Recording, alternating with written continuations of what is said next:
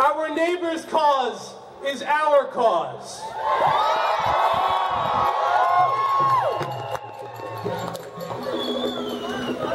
I'm Michael Billy, I'm the organizer tonight. And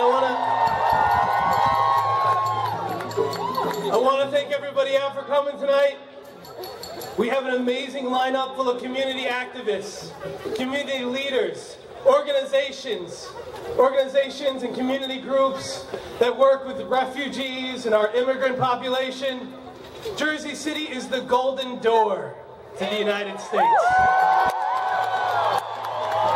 And we will remain. Because I believe in the values of this country. I know what this president is trying to do doesn't reflect what we are about.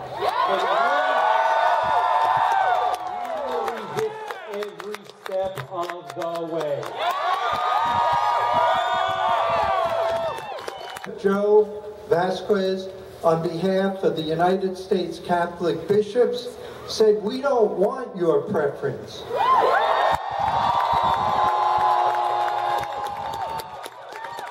We want you to treat everyone fairly." And Vasquez was joined by so many other religious leaders, Christians, Jewish, very diverse. And to a person, they said, "No, no, no.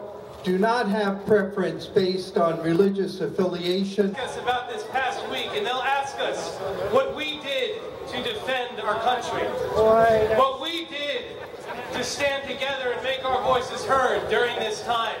And you can tell them that you came here tonight.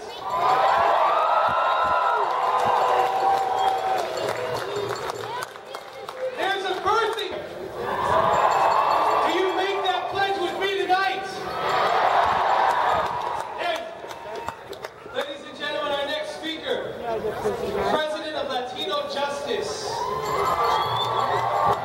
There you go. Loud and proud. Put your hands together for Juan Cartagena. That she was forced to leave behind. A mother's children is an extension of her body and her soul, and they were torn from her. Her two young. To make a list of our Muslim brothers and sisters, we will tell them, sign us up, because we are all refugees.